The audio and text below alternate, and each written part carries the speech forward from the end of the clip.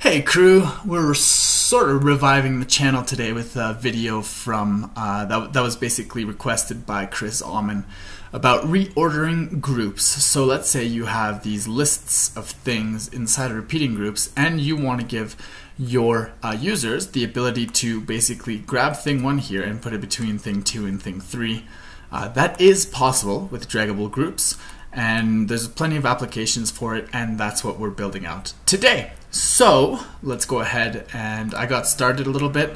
I made these data types, things, store, order, whatever you want to call it. Just make sure it has an index. I'm assuming it's going to have a title too, but just make sure it has an index. That's all you need. And I'm going to let you build those out and also add the plugin called Draggable Elements. You can go click here, add plugins, look for Draggable Elements, and install that plugin. This is what it looks like inside the list. Okay?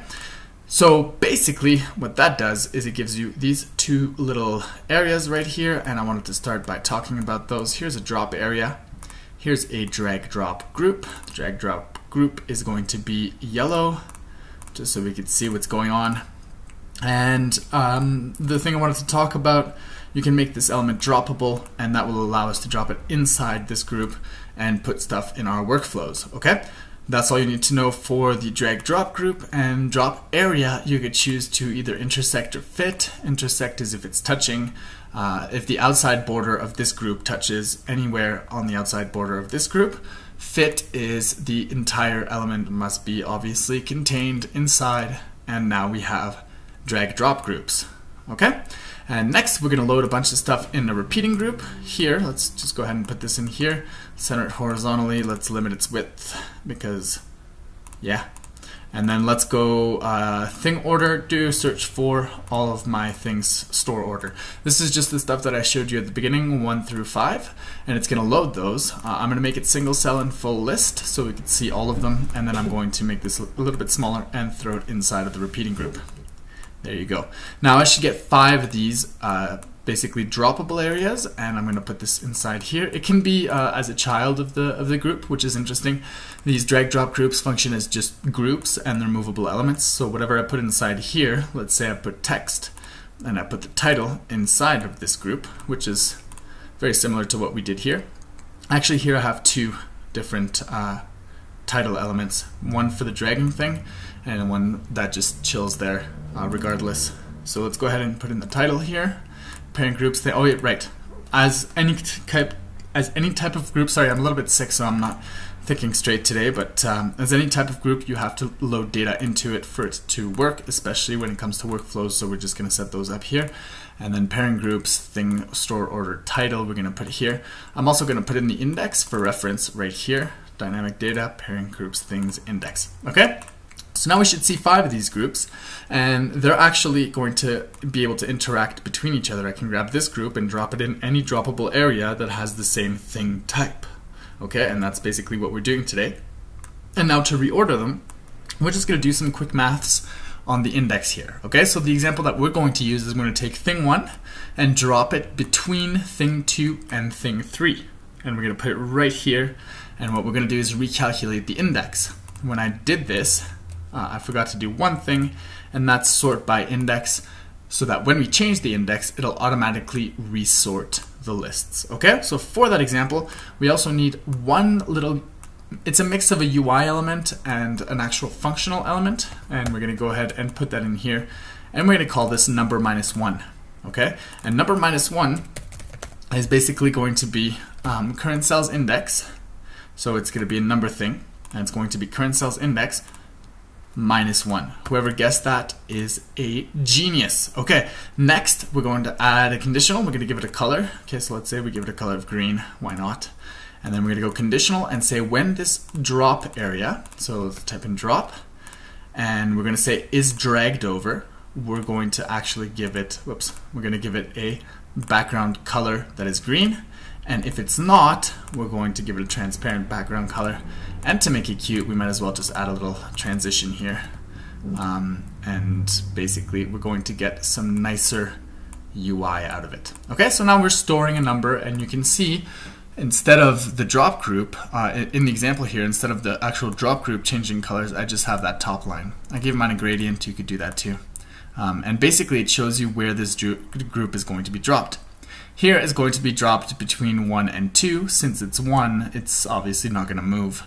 In our example is we're grabbing 1 and we're putting it between 2 and 3. So naturally the index has to be higher than 2 and lower than 3 for it to resort.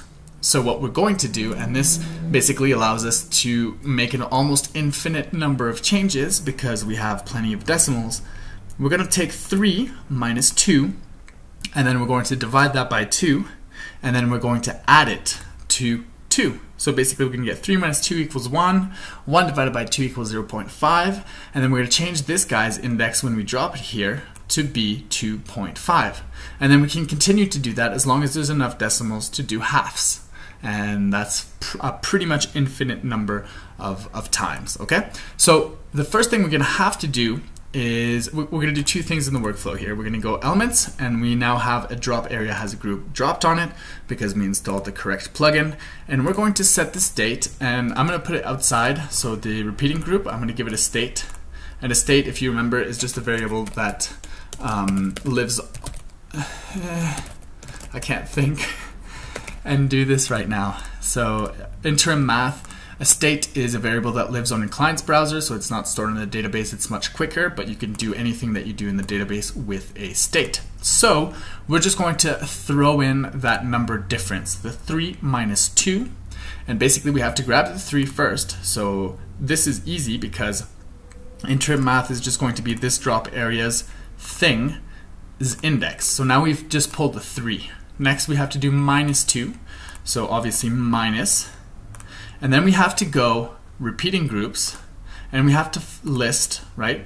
We pull the whole list, and then we pull an item number. Now, which number is that going to be? That's why we put in the number minus 1, because if we drop it in this cell, we have access to the groups in this cell. So if we pick a number minus 1, it will be the number of the cell that we drop it in minus 1. Okay? So the item number, we're looking for item number 2, which is basically this drop area's number, which will give us 2. Okay, so item number, let's go back to our workflow. Item number, and then we go number minus 1's number.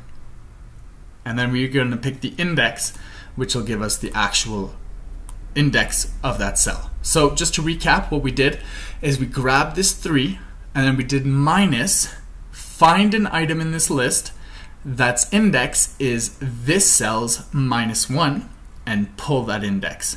And now all we have left to do is to divide that number that we got by 2. Divide by 2, and I can put it here because the operations are sequential. So it will actually do this minus this divided by 2, and it doesn't follow bedmiss or anything. It'll just follow sequential math like this. So now, technically, we should be storing 0.5 anywhere we put the group. So let's go ahead and check just to make sure. I'm going to put a text here, and this text is going to check just the number difference.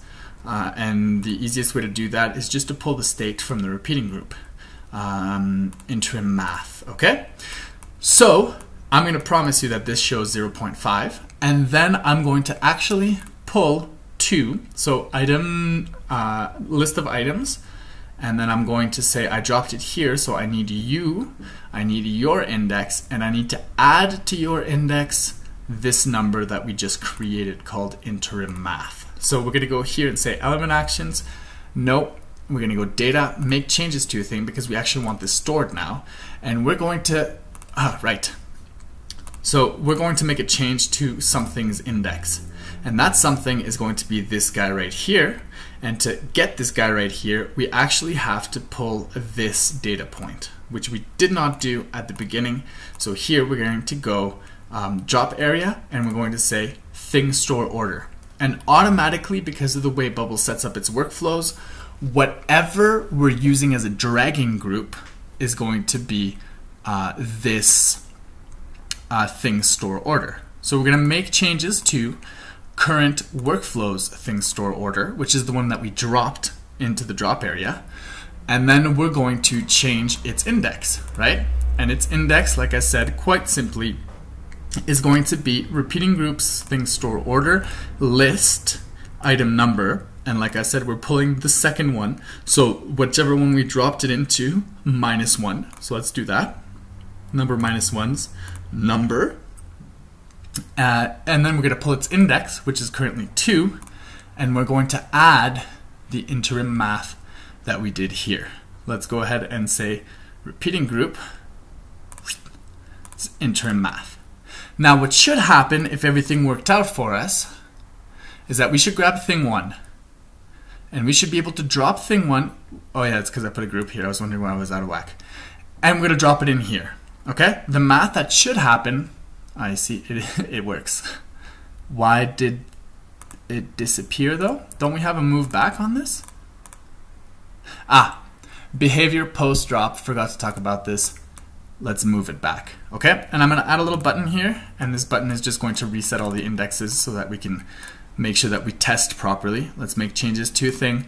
Current cells, or parent groups thing store orders index will be, I have to put it in the actual cell itself. Select first parent, bring the cell down, put this here, and actually, yeah, okay. Sorry guys, not the most organized. We're going to change the index to be current cells index, okay? So now, just for testing purposes, I can actually come in and change the indexes back to wherever they are in the cell. So 1. Okay, so I'm going to grab 1 and I'm going to drop it in group 3. And then it's going to do the math, which you saw is already good because it's 0.5. It's this cell minus this cell divided by 2. And then it should add that to thing 1 and reorder them. See? And this is our actual difference here. Now, if we do it again, we should have 0.25 if we grab thing 2. And it should be 2 plus 0.25 because the difference is, you know how to do math, I'm sure. And there you go, 2.5, 2.75. And you can keep doing this as many times as you want, and it'll just divide by 2 and add some decimals and reorder the things properly wherever you drop them. And that's how you do a reordered list. It's nice though for you to add a recurring workflow or something, an API, a scheduled API workflow to reset your indexes or make change to a list of things so that you don't have a bunch of decimals hanging out, because it's actually more costly on performance when you have these long numbers. Not much more, but it's still more costly. I mean, dividing this many numbers by 2 is a lot harder than dividing an integer by 2 by orders of magnitude. So if you can, add something to reset these indexes, but the point is this will function almost indefinitely and just keep adding index values while you reorder things. Cool? Cool. Thanks so much for watching. I hope this was useful, and have fun giving your users the opportunity to drag and drop and reorder their lists. Cheers!